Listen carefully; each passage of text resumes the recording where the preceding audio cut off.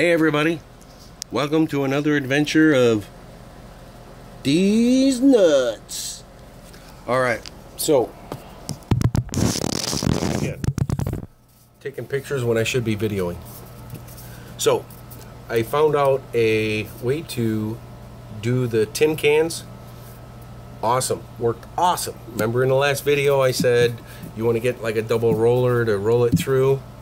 Made me think I got something like that. A rolling pin. Thank you, Grandma Adeline. For you nephews and nieces, that's your great Grandma Adeline. It works great. So let me show you how to do it. First off,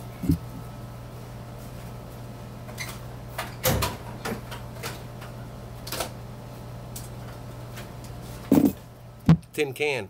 You need the tin snips. Go figure. You're gonna cut the seam. I already took the top and bottom off. Obviously.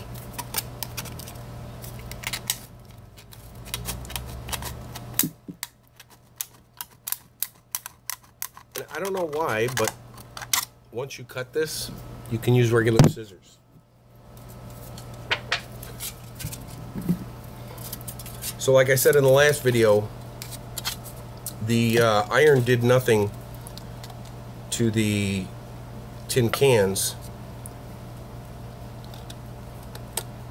which, I don't know, kind of was a blessing in disguise, I guess, because this way is a lot quicker.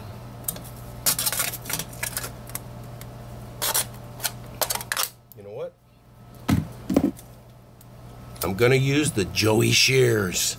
From now on, they're called the Joey shears. They just work a lot better.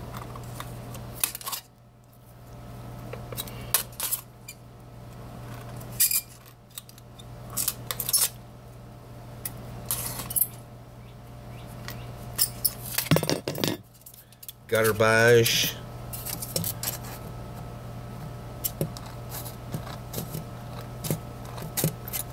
Cutting down the seam. Also, I'm going to be showing you what I came up with as far as how I'm going to mount them. I used a torch, and I torched some plywood I had, and some cedar fencing. I ripped that down into some strips for the frame and fired those bad boys up. And I'm now in the process of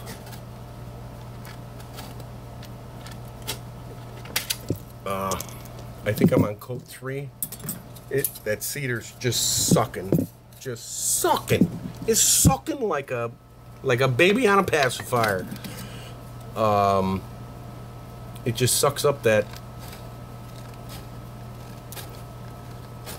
clear finish like water. So I'm working on I'll be starting the 4th coat, starting to get a little glossy, so hopefully 4 coats will do it. So okay, there it is. So you cut your edges, you cut your seam off. Now you got your round tin. This was so cool. I don't know how he think of this stuff. I'm a freaking genius, let me tell you. I should be making like millions of dollars a year. Basically, can you see this? You're gonna hold the can up, smush it up as far as you can. Don't slide your fingers because you'll cut them. Tightly, I'm pushing down and I'm rolling it. And I like to roll the seam a bunch of times. That way. This one's probably not going to come out as good as the first one did. And again, I did this Schlitz, and realized I wasn't recording. I was just on a picture again. So it's a learning curve. Yeah, learning curve. So basically, you're gonna roll it out, and that's not too bad. Came out pretty good. And then you can just kind of give it a little extra if it needs it. And again, it's much easier to clean it after you do this flattening. Just make sure you don't have any burrs on the edges. I was lucky the first video that I didn't get any cuts, and then the second video I got a cut, and when I wasn't videoing I got a lot of cuts and I got a lot of hang-ups on those burrs, so be careful with those burrs. So basically there you have it. These are the ones I had that I did out of tin. Some foreign guys, Strohs. So I ended up, I had enough plywood for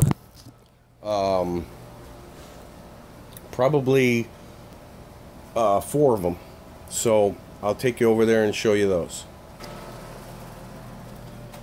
So this is bad angle, sorry, too much sun. These are the boards that I'll be putting them on, and they came out pretty darn good. Like I say, I'm working on the 3rd coat there on these, and then the 4th coat on the framing, and then this is the framing. Try to work it out. Come on, man. Work it out, dude. Came out pretty cool. So, this is a short one. Let's see if there's anything else I forgot.